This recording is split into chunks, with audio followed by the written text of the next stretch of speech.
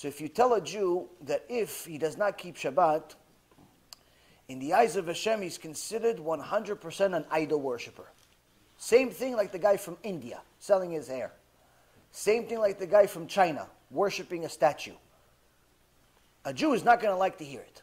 But it's true. That's what Allah says. That changes the price. That changes. Like, oh, you know what? I don't want to be an idol worshiper. If you tell a Jew, listen, by the way, if you continue wasting seed, all your dreams of being successful, you can throw them in the garbage. Even if you end up making $1 million, you just still cry. Why? Because you were supposed to make $1 billion. Whatever money you have was supposed to be a lot more.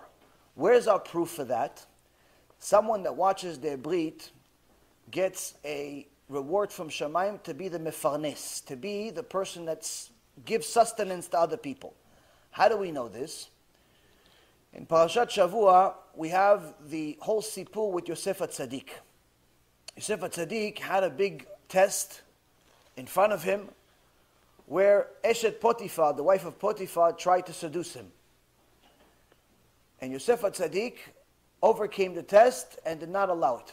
Did not have to happen, even though it meant him going to jail for 12 years. He didn't fall for the test.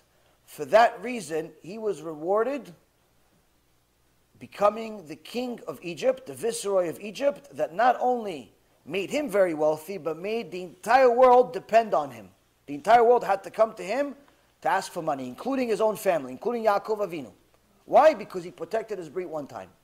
From there we learn that somebody that protects their Brit is not just someone that ends up being successful themselves, but also somebody that other people end up depending on, which is something that any normal person would want, because that's obviously something that means you have significance in the world. You mean something.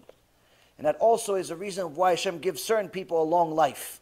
Anyone that wants a long life should make sure that as many people as possible depend on him or her.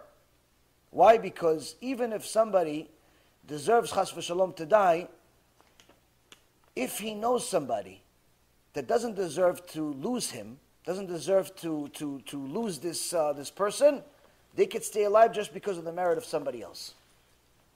So the point is that when a person watches their Brit, they become a helper for other people, and that also gives them another opening to have a longer life. Next question.